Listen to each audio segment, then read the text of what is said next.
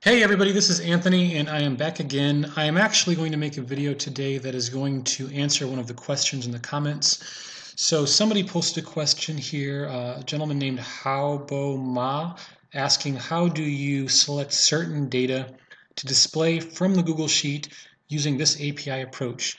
So for those of us that have never seen any of these episodes before, then you're going to probably want to catch up on Google Sheets API Read Data Part 1 and 2. And essentially what this does is it allows you to have a Google Sheet full of data and then display that information in a web page. There's also a video that teaches you how to push data back to your Google Sheet. And now we're going to go ahead and show you how to select certain data. Before, it was pulling all the data from the sheet and putting it on the web page. Now we're just going to be more selective of the data that we want to use. All right, cool. So I'm going to do this. I've already got it running here, but I'm going to do this in a fashion of kind of like teach to fish rather than just do it for you. So with that, we're going to go to Google first. Now, if you go to Google and you type in Google Sheets API, this top one here is going to take you to a page where on the left-hand side, you'll see references.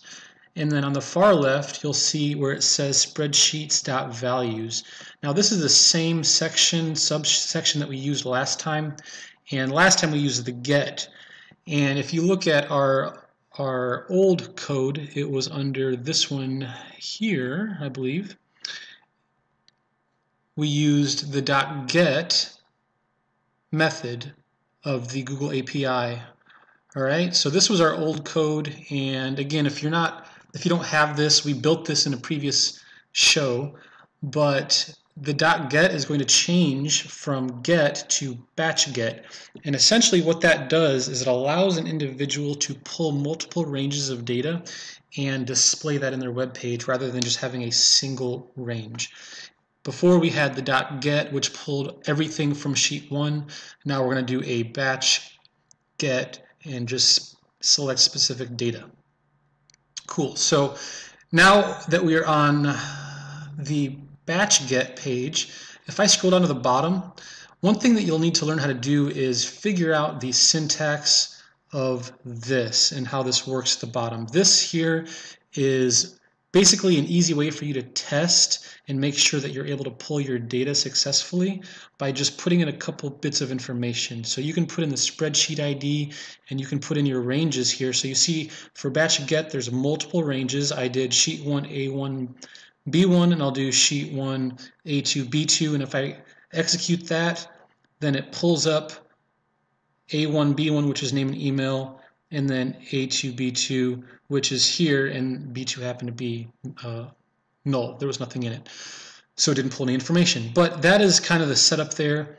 But if you notice, if I go to the values.get page and do the same thing at the bottom, you'll see that it's a lot less information. We've got range, major dimension, values, and then name and email, and that's it. Over here, we've got range, major dimension, and values, name and email, but above that we have value ranges. And the reason for that is because there are multiple ranges that can be selected, and each range is going to be its own index of an array. So this is important because once we get over to the code and we want to pull that data from the sheet and then display it, it's going to come into a different format than it did before. Whereas before it came into a single result.values row column because of the result values row column. Now it's going to come into a result value ranges and then values and then row column. So there's an additional layer there that was not present before. So I've already got the code here that I've built. I've already got the website up and running. And if I refresh this page, it's pulling information from my sheet. And the ranges that it's pulling is it's pulling A1, B1 and A3, B3. If I just wanted to select single cells, I could do that just as easily. But I just picked a couple. This is A1, B1, and then this is A3, B3. And I have it intentionally just displaying in the first and second rows because honestly, for the purposes of this tutorial, it was easy and it gets the point across, but I used this code to do it.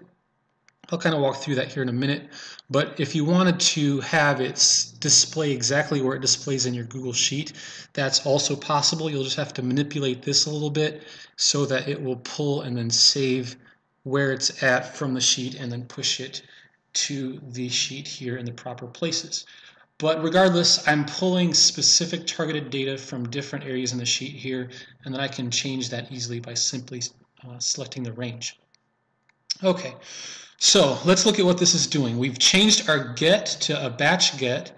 We've changed our range to ranges, and now we have an array of 2 ranges here. You can add as many as you'd like with commas in between. And then down below, I replaced the old populate sheets with a new populate sheets. And I built this here really quick just to make sure that it displays.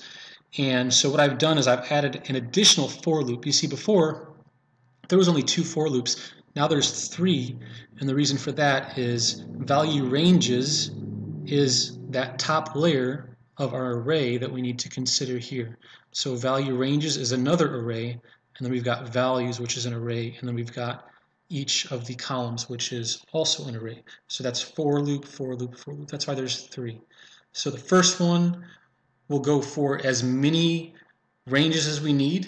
So before I actually had it limited to 3, but now I've actually, or 8, but now I've actually got it so that no matter how many ranges I put here, it's going to loop the appropriate amount of times. So I say for each of the ranges that are returned in the result, then for each row, then for each column, display the data. And that's essentially, that's all this does really. It goes through each of these and then it displays the data as it did before. But again, it has that additional layer of value ranges. And then for each range, it's going to loop through and then display the data. And that's it. So if you go back to this here and look under console, you see I've got the the console.log response.result. That's going to show what it looks like in our console here. So if I expand this and I go to value ranges, I can see there's 2 value ranges. And again, that is our outside loop, meaning it's going to go through it 2 times. And then here I've got our values. And now it looks a lot like it did before. And then I've got another array of name and email.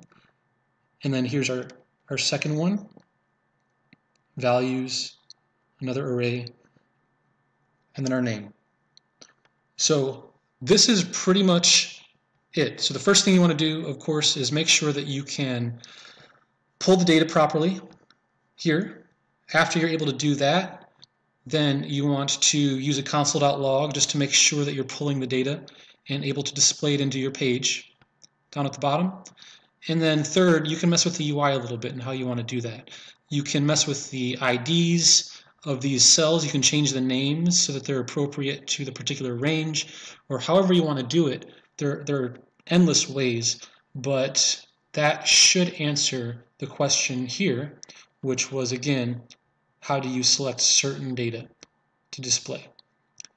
All right, cool. So thanks for the question, Habo, and if you have any more, or if anybody else has questions, I'll do my best to get through these. And that is all. Have a good day. Bye.